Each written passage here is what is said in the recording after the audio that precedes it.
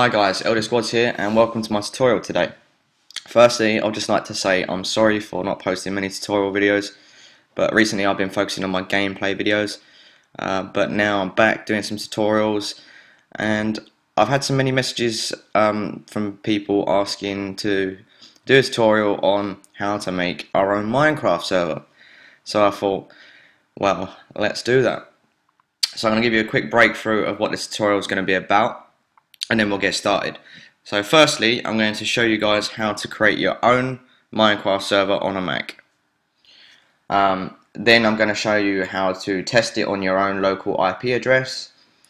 And for people that have already port forwarded and know how to port forward your internet connection, I will then also be showing you how to access your server on your public IP address. So that public IP address is going to be the address that you give to your friends for them to be able to join your Minecraft server as well. If you don't know how to port forward or even know what port forwarding is, then I suggest either looking on YouTube on how to port forward on Minecraft, or just wait a couple of days and I'll be hopefully posting a video or another tutorial on how to port forward your Minecraft server as well. Okay, so let's get started. There's going to be two main programs we're going to use on the Mac today. We're going to be using Terminal because there's going to be a little bit of coding involved, not a lot, and I'm going to make it a lot easier for you. And also Text Edit, which is also another program that's on the Mac. Alright, so let's get started. First thing you'll need to do is you need to head over to the Minecraft.net website and click on the option here where it says download here. And then we're going to need this file here, Minecraft server 1.8.8 Java, which is a Java file. So if you click on that, we'll download that now.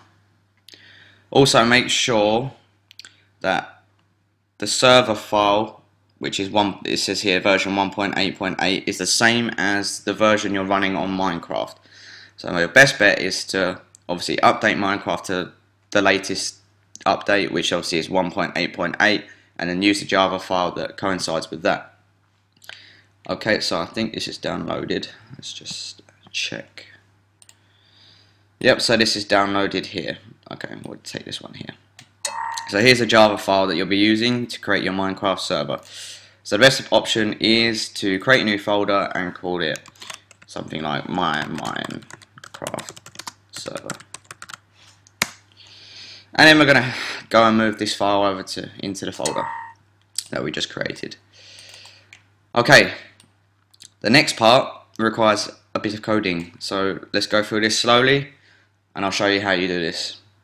The coding that you'll need will all be in the description, so like when I say in a minute, you just copy and paste it over into Text Edit. So we need to get Text Edit up, so type in Text Edit, enter.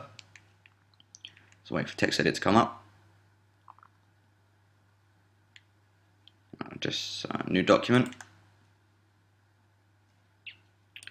Okay, so this is on rich text format, so we don't want to do it on rich text format, we want to move it over to plain text. So you click on format up here and then make plain text. Make sure that is always the case, otherwise it's not going to work. Okay, so you can just now go and copy and paste the coding that I've already put in my description, and let me just tell you a little bit about this coding that we're going to do. So basically we're gonna create a command file for Terminal to be able to give permissions to this Java file. Yeah, so certain permissions. I'll just run through what they are. This is the RAM. So whatever you set this to will allow however amount of RAM for this server to run. So as it says here at the moment, it's on 1 GB, so 1G. If you wanted to change it, you could. For example, if you wanted 500 megabytes, you just type in 500 and then capital M, and you have to do the same for this one. 500 capital M. Obviously 500 won't be a lot. It also depends on how many players are going to join your server. The more players you want to join your server, obviously the more RAM you're going to need. But I can get away with 2 gig just, and I'll show you how you can find that out. So if you go to the little Apple icon here and you click on About This Mac, It tells you here how much memory you have. So this is your RAM here. So I have 4 gig RAM, and I can just about get away with 2 gig RAM for the server. Obviously, you don't want to go full. You don't want to put the full amount of your RAM in, because then your computer's not going to work. So I'm putting 2 gig in, and my computer performance will probably suffer because of that. However, the Minecraft server will not. But if you're like one to 2 to 3 players, 1 gigabyte should be fine. Even maybe up to 4 players. You just have to test it out and go from there. So I'm going to do it as 2 gig, but I have done 1 gig before, and that has worked as well. Right, so now we've finished the coding. So, oh no, we haven't. No, my bad. Also, this here is the Minecraft's Java name here. So you need to make sure that this is the same as this. So let's type in dot 1.8 dot 8 dot jar. So that should be the same now. Minecraft underscore server dot 1.8 dot 8 dot jar. Yep. So that will obviously now recognize that file and hopefully run it. This nogui UI, you can also get rid of that if you wanted to. Basically, what that means is there's no extra utility interface. Sorry, because obviously if you launch that, another window comes up as well. But if you put this in, it will just launch every time in terminal, and I personally think that's the best thing, because it's another less window that you have to worry about. Alright, so that's coding's all done now. So let's file, save. Let's just save this to desktop, and you need to save this as starts.command. Create a .command file. So let's save that to our desktop and move that in. So let's save that. I think that's saved, so we can go ahead and close that down now. That's it. So let's drag this across into here. Okay, so now we've created the start.command file. We now need to give it permission to actually run the script itself. So you need to head over to Spotlight over here and type in terminal. Wait for terminal to come up. Right, now terminal has launched. Right, we need to type in chmod, so chmod space a plus x, and make sure you do another space after that, or it's not going to work. So once you've done the other space, you drag the command file into the terminal here, like so, and press enter. So that's now given it permission to actually run the script itself. So we can go ahead and close that down now. Right, now let's test out the start.command file, see if it works. So just double click on it,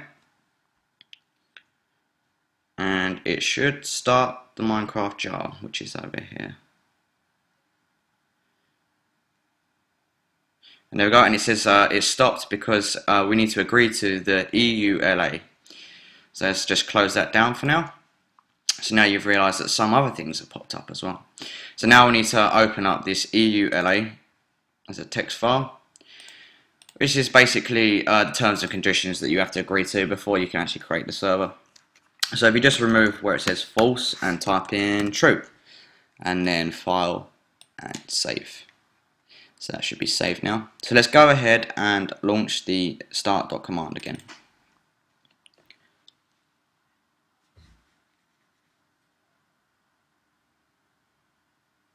There we go, it's preparing the spawn area.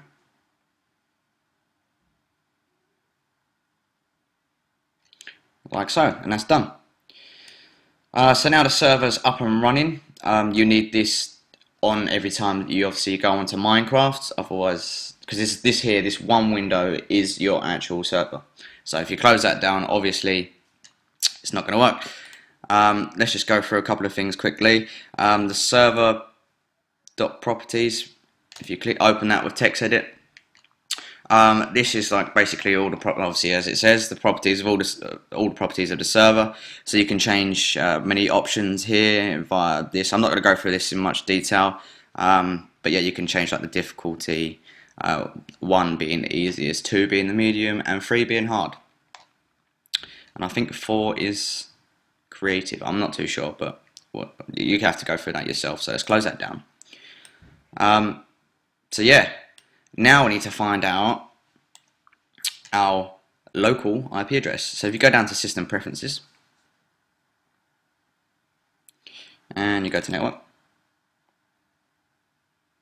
and your IP address is here, so 192.168.0.8.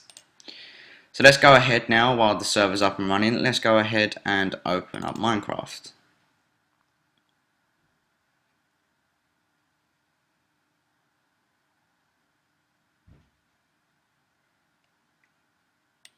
Okay, let's click play.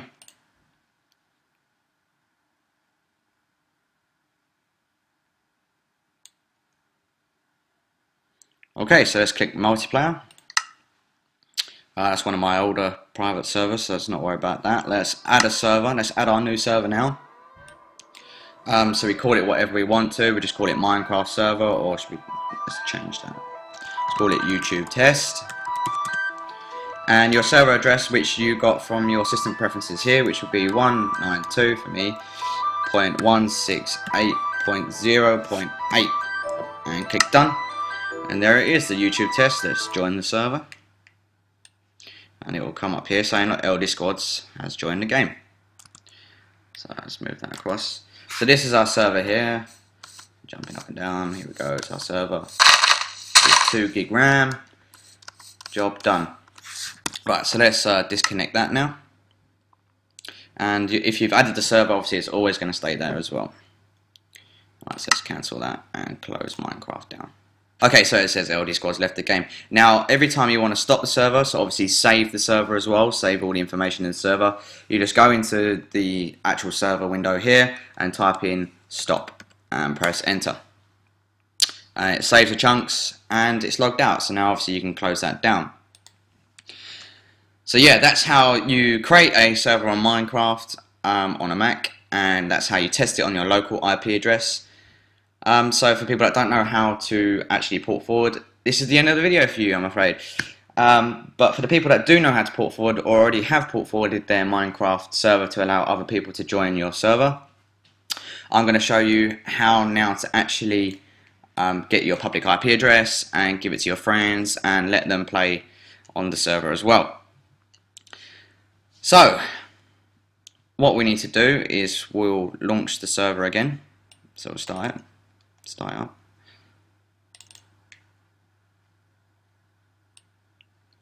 So the server's starting up.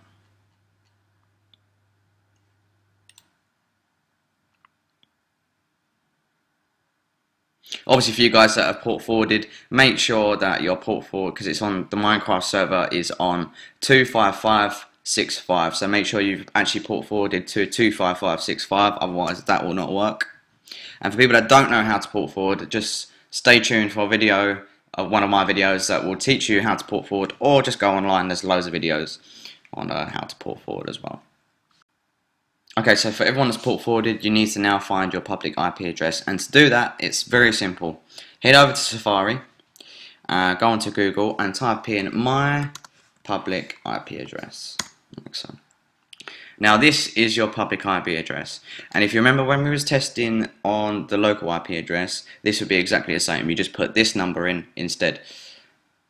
Okay, so we've port forwarded to the port of 25565, and now we want to join our actual public online game. So if we head back over now to Minecraft, so make sure the server's running. Yep, the server's running. If we go back into Minecraft again, just wait for it to load up.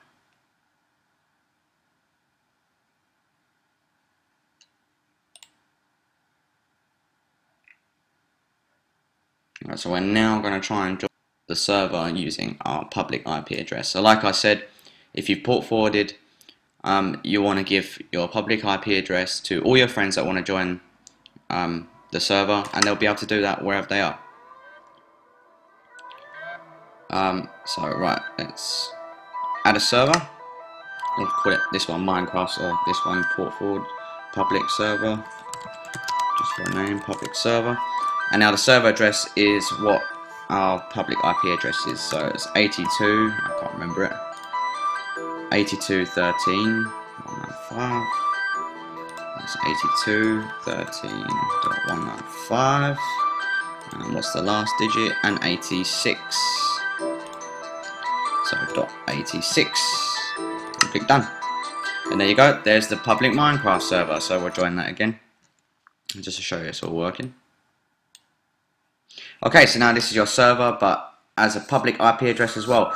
So you give your friends the public IP address, and they can join it and play as whenever the server's on it. Obviously, they add it to their server list. So yeah, that's it. That's everything, guys. I hope this tutorial's helped. I know there's a bit of coding, but obviously I've gone through it with you step by step, and it's actually not that difficult once you know how to do it. So yeah, I hope you enjoyed the video and get creating your own servers, guys. Cheers, and I'll be back for another tutorial soon. See you later.